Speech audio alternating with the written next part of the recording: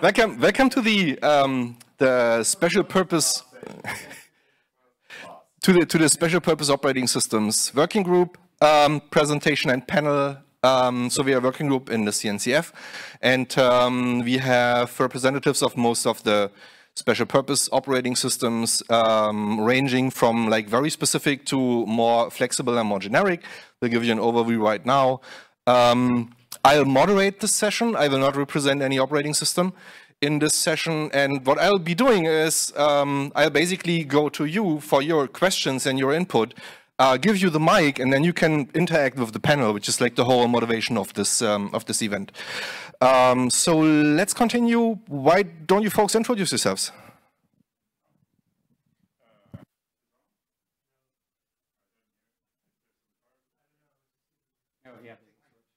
This one's on. Okay. So my name is Erik Nordmark. I work for a company, Zededa, based in the United States and elsewhere. And the other hat I have is that I work in the Linux Foundation as part of LF Edge. We have something called Project Eve. So this is actually an opinionated operating system targeting edge computing. So we'll talk a bit more about that, but that's me. I actually have this one now. Hi, my name is Felipe. I'm CEO at Unikraft, and part of the creators of the Unikraft Linux Foundation open source project. We're basically building what's called unikernels. Unikernels are extremely specialized virtual machines that have orders of magnitude faster booting and memory consumption, while still retaining a POSIX API, so you can run unmodified Linux elves. And I guess we'll be talking more about it throughout. Danielle, you want to introduce yourself? Sure, as when I find the unmute. So hi, my name is Danielle Tal. I'm a PM for Flatcar, working at Microsoft. I'm joining you remotely, as you could see. So apologies for not making it to Vienna. I'm also co-chairing the CNCF tag runtime and the special purpose OS working group. And I'm representing Flatcar today. It's also a special purpose OS, immutable, quite flexible in the use case, running bare metal, a different cloud provider. It provides also abstractions like compatible with cluster API, and allow to have other runtimes besides container runtimes, and extend the usability of Flatcar using system extension with system DCSX. Yeah, who's next? I cannot see the panel. Okay. All right. Hey everyone, I'm Sean McGinnis. I work for Lambda. I'm a former maintainer of the BottleRocket project and co-chair of the Special Purpose Operating System Working Group. Kind of similar to the other ones, BottleRocket is scaled down, specialized operating system distro that is really just, you can think of it as really just the kernel with just the components you need to be able to run a container runtime and kubelet to join a Kubernetes cluster. Has an immutable root file system, no package management, no shell, really just focused on being able to run containers in a slimmed down, more secure type of operating system. Hello, I'm Frederic Crozat. I've been in the Linux distribution for almost 24 years now, so still building distribution. I'm currently working at SUSE. I'm architect for next generation Linux OS. And what we do these days, we love this kind of small focused OS. So we don't just do one. We have SUSE Micro for enterprise, for data center and edge, which is a bit similar in spirit to what our friends at Flatcar are doing. And we also, on the OpenSUSE side, we have OpenSUSE Leap Micro, OpenSUSE MicroOS, and we even are going into strange territories like desktop with Aeon, which is a very minimalist very minimalistic, desktop, GNOME-based desktop immutable OS. Awesome. Thank you, Fox. I'll briefly switch back to the slide deck. Oh. All right, so that was the intro. We're claiming that all of us basically represent operating systems that do one thing and one thing very well. But there are like scales and variety. But first of all, maybe you folks haven't really heard of special purpose operating systems, and most of us take it a little differently. Everybody has their kind of pitch in it. So I think you covered this part last time. Do you wanna? What is it? What is a special purpose operating? Oh, yes. Yeah, especially in the context of where we're coming from. We're part of the CNCF TAG runtime in the TAG runtime's sub-working group for special purpose operating systems. So kind of that's kind of the context where we're coming in from, where it's we're focusing on OS options for running cloud native or running basically containerized usually or specialized workloads where spin up, spin down, easy to throw away. So there's a lot of different types of specialized OSes. There's firmware, there's things like that. But for the most part, when we're talking about special purpose operating systems, typically Linux and typically container focused.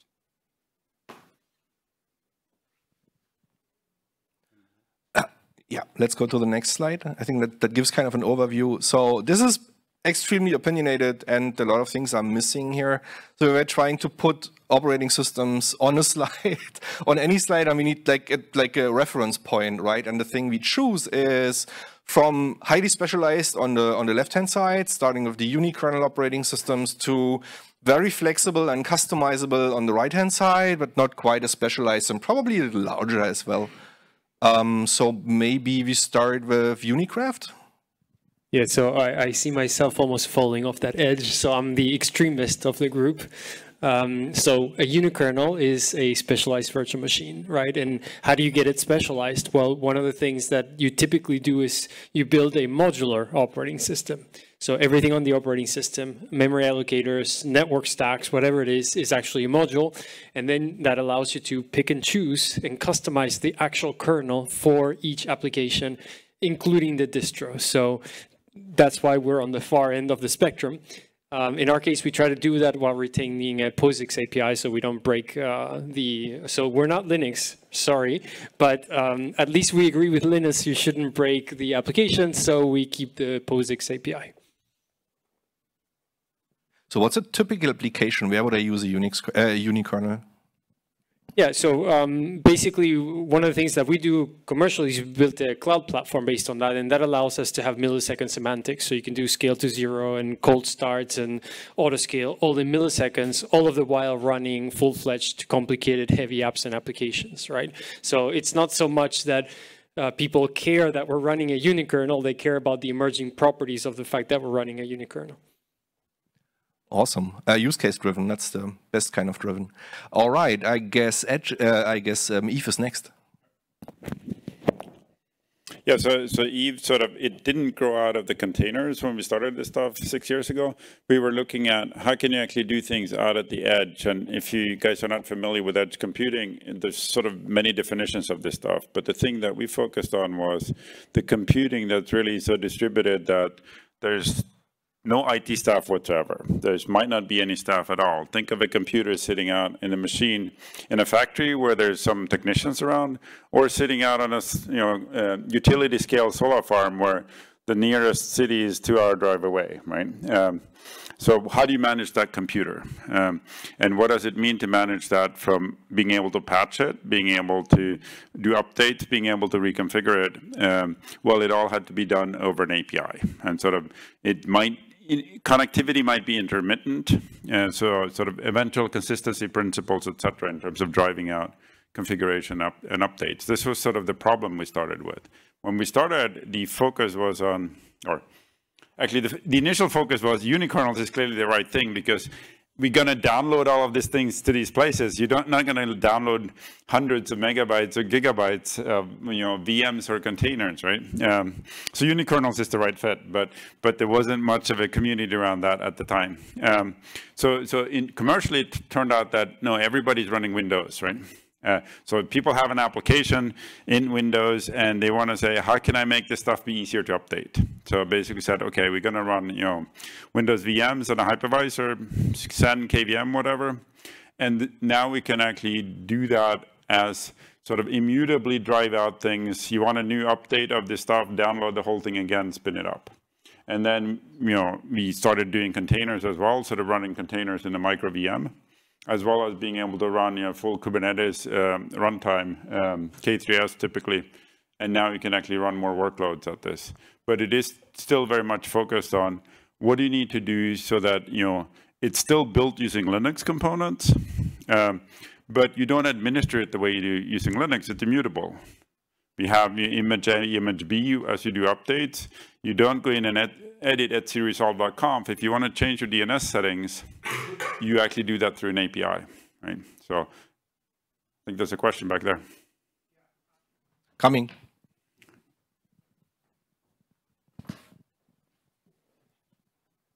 I guess if everybody who's using hypervisors can speak maybe generally or specifically, how do you handle oversubscription of resources? Anything's in play here, CPU, RAM, all that kind of stuff.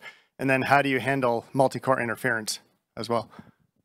So we basically provision things through the checks around the API is not allowing any oversubscription. And this is based on sort of having use cases that are coming from an industrial space where they say, okay, if this thing actually started, right, and it got its resources, it shouldn't get any late surprises just because you go deploy something else and suddenly the first thing stops working, right? People don't want that, which is actually making some of this stuff be more challenging because you might not have that much memory, right? And typically in the cloud, there's more padding going on. Figuring out how much memory does QEMU need when you're running KVM QEMU? Well, that seems to be an art form that we're doing more instrumentation to learn as we go along, basically, because you don't actually know, depending upon the hardware, depending upon what the applications are doing, that memory usage varies a lot. So how much are you going to commit to it? That's an example. Yeah, you talked about cache or real time. Yeah. So to date, the sort of real-time-ish use cases are not very strict, what we've seen. I think that there's interest in doing more of this, but sort of the real-time world mostly is used to running on real-time operating systems and on the bare metal. I was actually talking to people doing Zephyr and automotive and what they're doing, right? Sort of, I think there are ways of doing this stuff if you use the Sun hypervisor. Today, everybody seems to be using the KVM hypervisor to get better hardware support, particularly around GPUs, right? So there's a tension here. The Sun community is actually quite active in the automotive space to do this stuff and do sort of safety critical applications in some cases. So I think that, yes, the good thing is Project Eve is hypervisor agnostic. Right, you can run different ones. So, and we'll see where this stuff goes going forward in terms of different use cases. That's a great question. That brings us to BottleRocket. So I'll just reiterate because I am a former maintainer of BottleRocket. So it's been about a year since I've worked on it. So my main representation here is as the co-chair of the working group, but I have the background. BottleRocket is a fairly popular one. So. I get to be the representative for it. So that out of the way. BottleRocket does move a little more to the right, but it's still a very limited, restricted, well, I shouldn't say restricted, more of a lockdown distro where, like I mentioned, it's the kernel, and then the system services and containerd, kubelet that you need to run this as a host within, say, a Kubernetes cluster. There's no package manager, no shell. So one of the questions that I used to hear a lot is, how do I use this in this other environment? Or can this be used in this other environment? Things like running a hypervisor. With the official community-supported versions of this, you can't. The project has been doing a lot of work of putting together an easier way that anyone in the community could take what's upstream and modify things. So potentially, you could do something like install the Zen binaries or the KVM binaries and build your own version of BottleRocket that has exactly what you need. But as far as the community is concerned, it is really focused on running in the public cloud, primarily AWS, running containers, and typically running in a Kubernetes cluster, also ECS. So really that's it. You know, things like another common one is my security team requires that I install an agent on all of my machines. Well, with an immutable OS or a read-only root file system, you can't install that. So your two options are you either do, like I said, and build your own version, which you're taking on some of the maintenance burden yourself, or really what the focus of the OS is running containers. So if you need to run something like that, you can run a privileged container that runs whatever binaries you need. And that's the other part about accessing this, like with no shell, how do I administer this? Everything is really API driven and meant to be API driven, but occasionally you do need to get into a machine and figure out what's going on. So through the API, you can enable an admin container. And what that admin container is really just a privileged container that runs on the machine that mounts what it needs to mount to make it look like, when you connect, that you're actually on the box. So it's specialized, it's limited in what it includes, but there's ways to extend it. So that's why it gets a little more to the right side of this, where there are some extensibility options, but it does take a little bit of changing your mindset or what you're used to when you administer a Linux box. Awesome. Yeah, let's do Open SUSE MicroOS and the other SUSE systems, and I'll switch back to Danielle for Flatcar.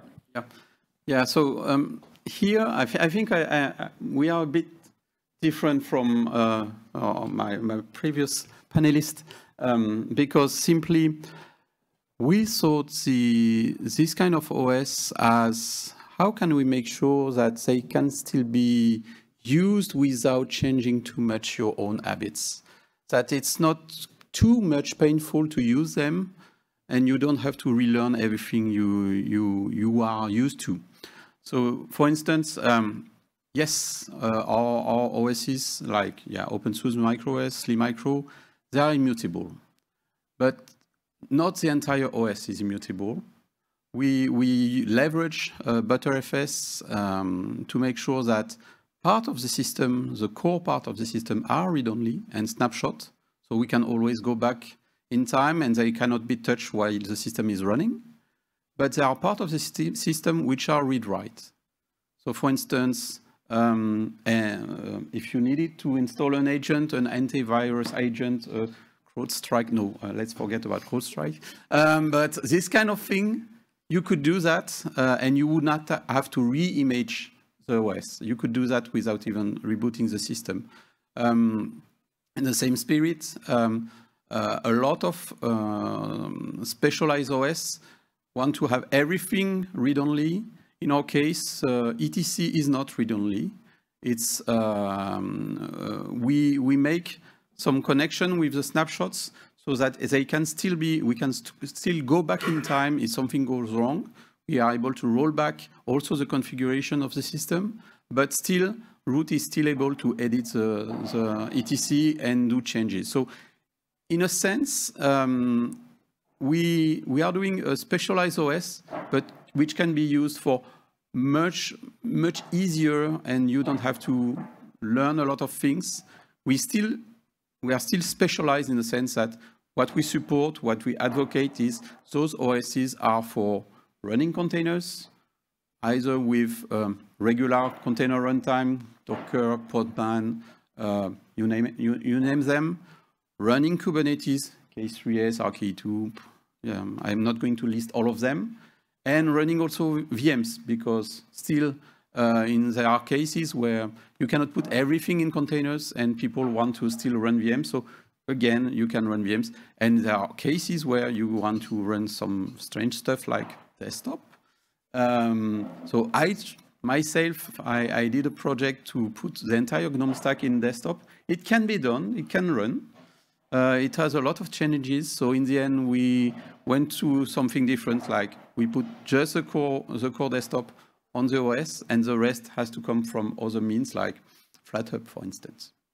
So there are ways, but it's really where you put the cursor, just like the slide deck you were showing, where you put the cursor in terms of flexibility and or very much tightening the screws, and you cannot do much. You need to reimage everything. And now back to Danielle. Danielle, Flatcar. So Flatcar is an extreme side. I can't remember if it's right or left where you see it of the map, because it allows more flexibility. So if we talk about mutability, it's got the atomic update, and the USR petition is read-only, because it derived from the history of Flatcar, comes from Chromium and also from Core OS. So that's where the AB partitioning coming from. And if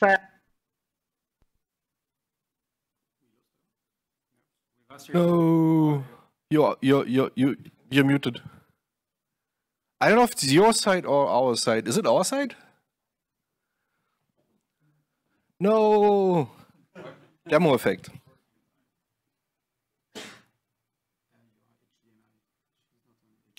Oh. It's 1 second. It's probably not you, Danielle. We're fixing it.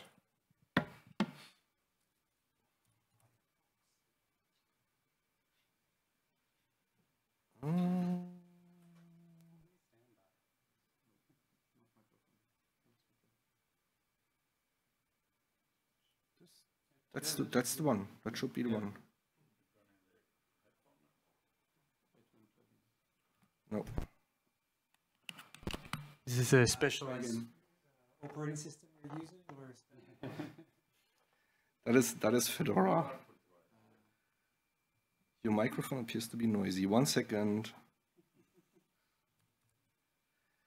Yeah. The output devices are all gone. I think it's Windows. What happened? Yeah.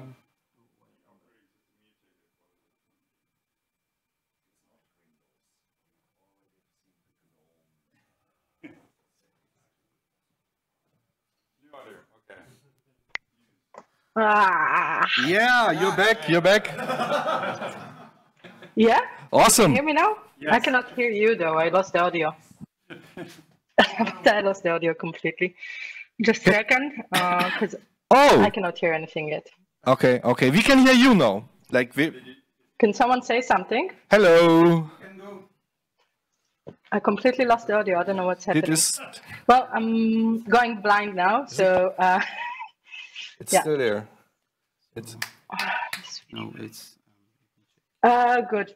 So I was starting to say that we are more on the less opinionated side. I can't remember if you see it on to the right or left, because Yeah. that's really annoying. I cannot hear you anymore. Yeah, so we are less opinionated than the other operating system, because we try to stay away from the user experience, right? So we also have a mutability through AB partitioning. The USR is read-only. It comes from using our background of Chromium OS and Core OS.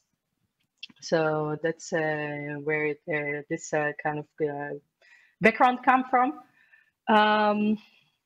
It's a declarative operating system. So you once define what you want to achieve and kind of let it go, like the update policy, which kind of extensibility would have. So it doesn't have to be a containerized workload.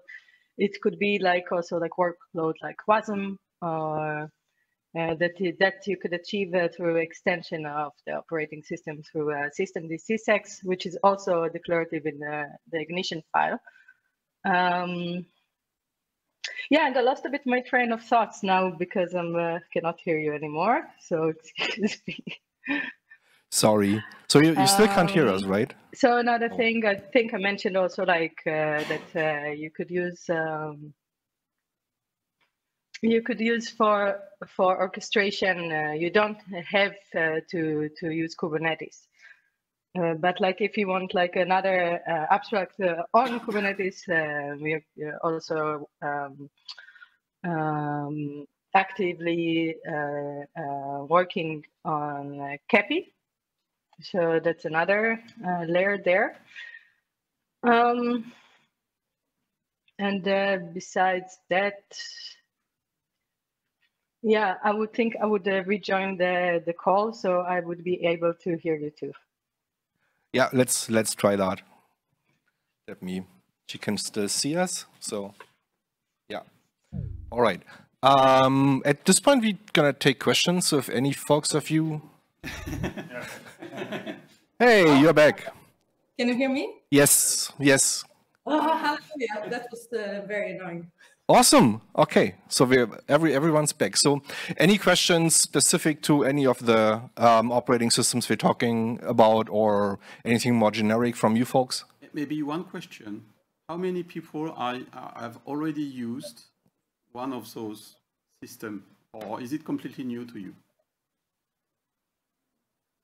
1, 2.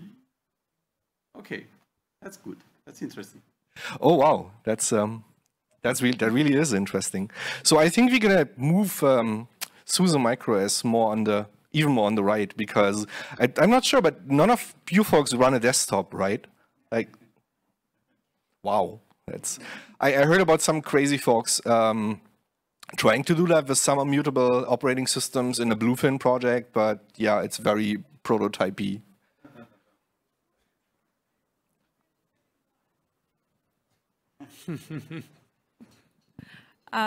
So Bluefin is actually a really cool project. I apologize. I recently learned about it from a colleague in CNCF, George. He's one of the core maintainers or contributors to the project. Right now they're largely focused on bringing students in and getting them more exposed to special purpose operating systems.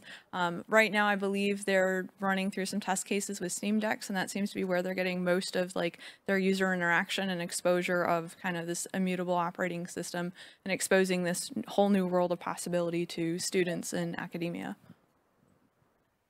Awesome, thank you. Maybe in one of the next sessions we'll have folks on the stage.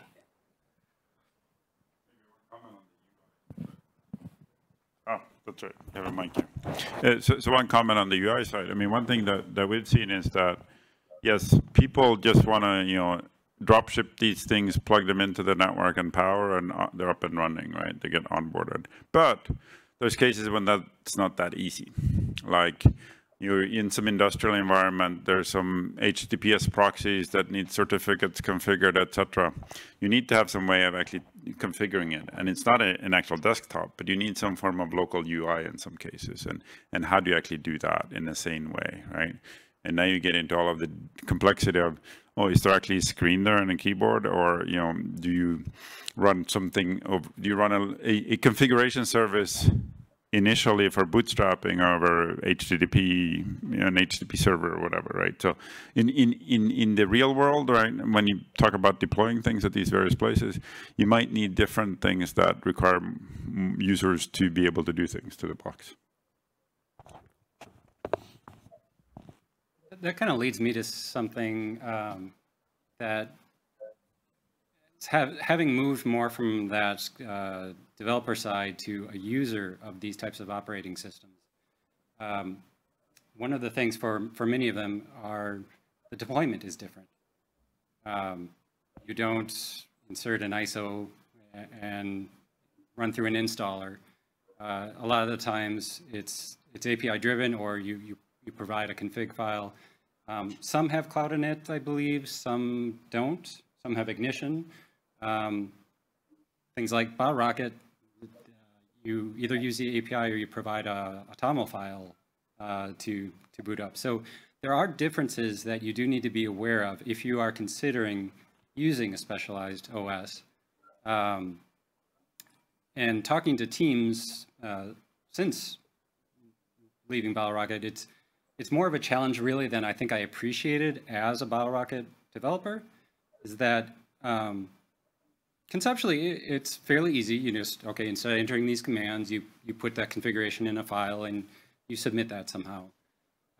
But a lot of teams have pretty well-baked workflows for how they do deployments in Terraform and those types of things. So one of the biggest challenges I've run into working with other teams that want to use a specialized OS is deploying an OS isn't their goal, isn't what they want to be doing.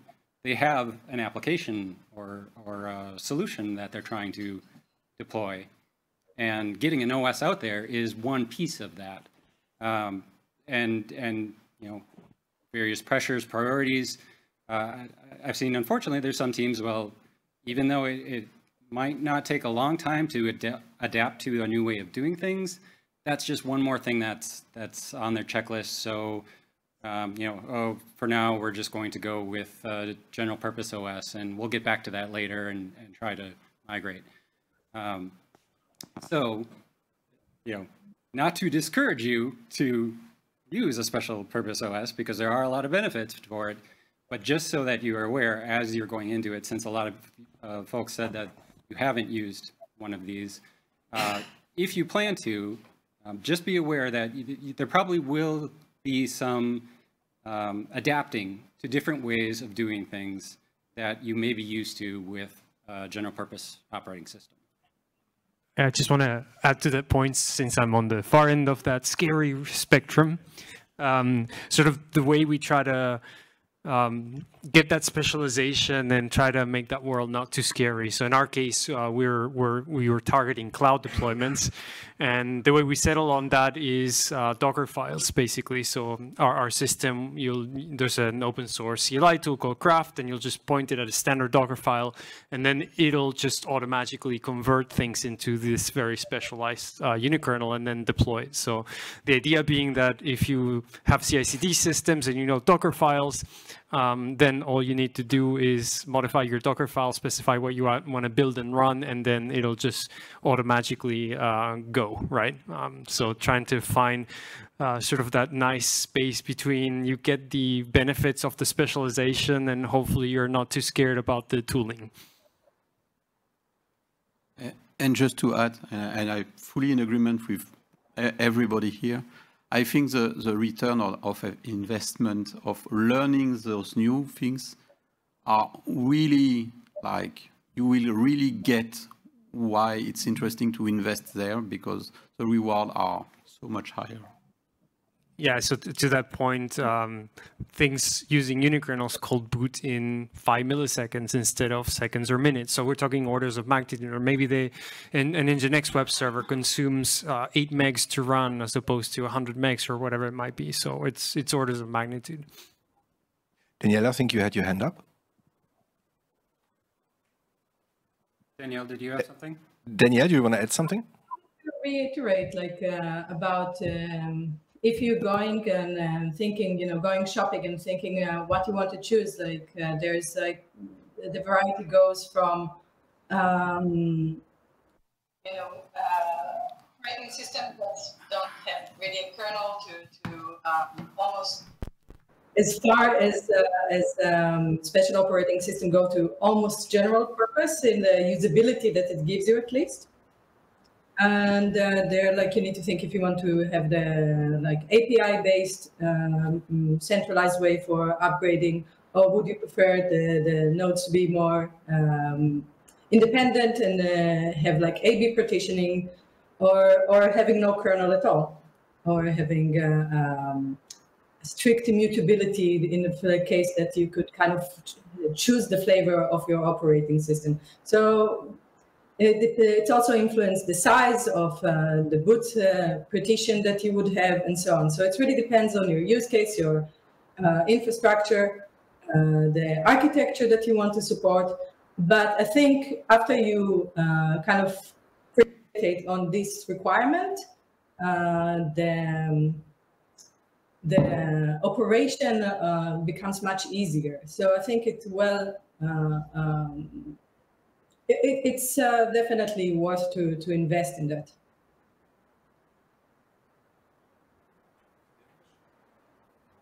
You have a question? Can you speak to what the working group is thinking about? Because we've got a very interesting collection of folks with different ideas, but what are you coming together to do other than presumably just share what you're doing and have coffee? Yeah, good question. Really, the idea behind getting the group together was there were different groups of us working on similar things, but there wasn't a lot of cross-project discussion happening. And at the same time, we all had the same issue with some of these things we're talking about, where there wasn't this awareness of special purpose operating systems and how they might be different and why you might want to use one. So some of it is a little trying to get some cross-pollination, open source, we're all better working together. Not like we're trying to come up with one OS, but there's great ideas that we can share. That's just going to benefit all of us. And then just doing things like this, getting the word out there. If you want to learn more about these operating systems, a great thing to point out is there is a YouTube channel for TEG runtime. And within that YouTube channel, there's a playlist for special purpose operating systems. And the first 6-8 months of the working group, each meeting we had a different OS do a presentation of going over what their OS is, how it might be the same as others, how it's different. So if you're curious about Flatcar or Unikraft, there's recordings out there, and you can go play those back and learn more about that, in addition to websites and everything else that have all the documentation. The next phase, so we've kind of gone through most. We're still trying to get the word out and get other distros participating. But the next phase that we're trying to get to is trying to see, are there white papers that we can publish that take some of these concepts and can kind of frame it in a good way for someone brand new to the concept can read the white paper and kind of get that basic understanding and being able to make some of those decisions of, is this right for me? Is this right for my business? If it is, where on that spectrum might I focus my attention? Those types of things.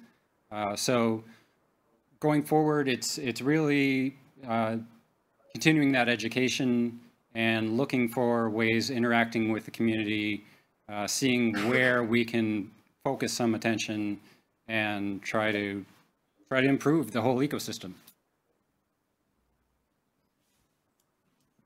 Can I actually ask a question to the audience? Since not a lot of you are experienced with container optimized Linux,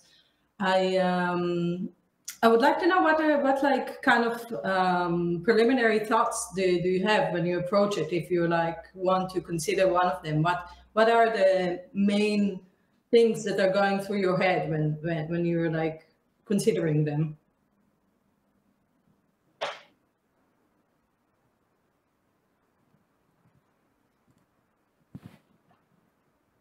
I think the big one is there's a misconception out there that containerization is a security tool.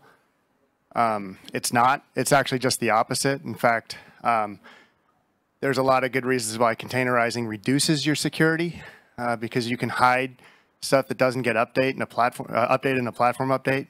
So really, it shouldn't be thought of that way, and we should be talking about it that way. It's not a security tool. It's a partitioning tool. Virtualization is a better way to do that, but that's why I asked you the question about oversubscription and multi-core interference. So if anybody else has anything to say about oversubscription, because of course the trade-off when you virtualize is you have to own a certain memory footprint. I know VirtualBox has some preliminary, or they worked on some oversubscription. I've not looked into it, but it seems like there's ways. So that's the trade-off. If you want to be able to oversubscribe your usage, containerization is a great way to do it, but it's not a security tool, right? But if you want to get security, maybe virtualization is the way to go, but then you're losing out on your margins are never good enough for. So I don't know, I'll just drop that bomb and let anybody want to. I'll pick it up. I'll take this one. So Danielle and Sean share the group, and I'm the tech lead. And I'd say you're 50% right. Like containerization is isolation of applications that prevent apps to shoot other apps in the food by accident is not as much a security tool. But virtualization isn't either. If you look at level 1 terminal fault, it is actually a lot better exploitable in a virtualized environment of your guest virtual machine than in a host OS. So this is the way you need to think about that. If you isolate for security, I think nothing beats individual separated like hardware, right? Okay, and picking up that bomb, assuming you have to share a server because that's totally out of your control when you go to the public cloud, then the virtual machine is the golden standard. You have a hypervisor underneath. Whether you know it or not, whatever you're deploying, you have a virtual machine underneath you. Given that, I have a horse in this race, obviously. Unikernels is the way to go because they're the leanest possible virtual machine that you could possibly run. So if you're forced to use a virtual machine, which you are, maybe this is the right way to run it so that hopefully most of the CPU and RAM resources go to your app. I'd say one other thing, because of the security concerns, that may be a reason to use a special purpose operating system, because a lot of us have immutable OSs, read-only root file system. If someone breaks out of a container, there's only so much damage they can do, versus, there's just some more protections in place. It doesn't eliminate everything, but it can eliminate some issues. Yeah, that was what I was going to say as well. Yes, given that people are going to run containers or VMs or whatever, yeah, you need to figure out how are they going to keep those things updated, right? And how you're going to scan them, etc. And in some cases, these operating systems help with that because you now can actually use existing mechanisms to drive updates, be it Kubernetes, be it using the Eve API, whatever, right? So, but you still want to have a substrate where you don't want that to be easily subverted, right? So how can you ensure the integrity of that substrate by having it be immutable, etc. Right? So, and I think that something that again, the tools that people have built, like secure boot and things like this, well, in many cases they're focusing on things where there's a human being there, right? So if you're running it on your laptop or on your phone, well, if something goes wrong, you will get something on your screen. And the space we went after is like, no, there is no human being within a 2-hour drive. So that's not a very useful thing. So how can we actually do this where we can leverage the tools that exist, the sort of standards, but still say, hey, this thing can actually boot, even if it's sort of deemed something was modified, maybe someone updated the BIOS, right? But phone home and tell somebody about it, but keep your applications protected. Because I think in all of these cases, what people care about is not the OS. I'm sorry, maybe there's too many OS people here, but I've worked in OSs for most of my career. But what matters to them is the applications they're going to run, right? And those applications might come in the form of a container or some legacy, Windows monolithic thing, but that's what they care about. And how can we make their life easier, right? Including around security. And if I summarize a bit what was said, and to try to not containerize, but compartmentalize your bomb, I think it's really a matter of adding, and in security, it's always like that. We add layer after layer after layers, like we talked about immutable file system, we talked about maybe security, SLNux, AppArmor, you name it. And also that's, I mean, it was already touched. Whatever you want to run, it's need to be, if it's container, the base container which are used, it should still be coming from a trusted sources, updated from time to time, if not kind of automatically, making sure that the OS is able to automatically update containers when there are new containers available. This is, again, a lot of Lego bricks we put together in all our OSs to make sure that the workload, which will be containers or VMs, will be able to run as safe as possible. But of course, it's not a magic bullet.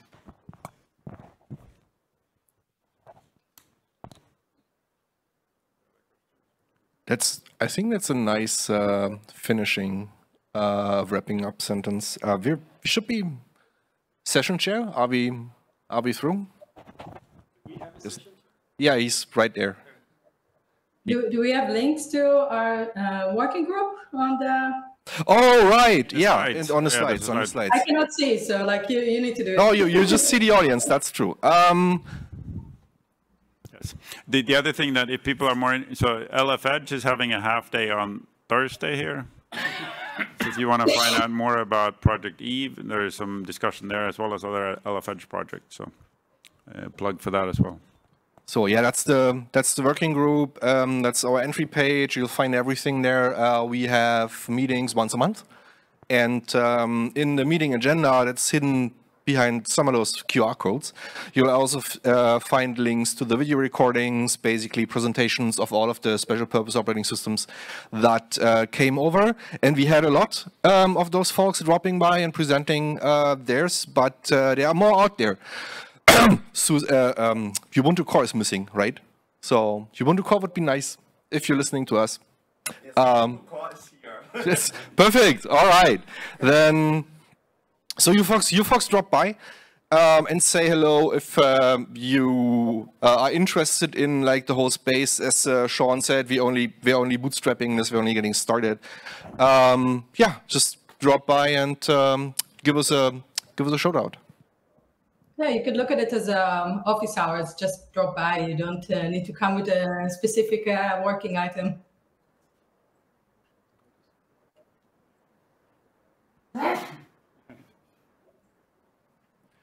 All right, folks. Thanks for joining us.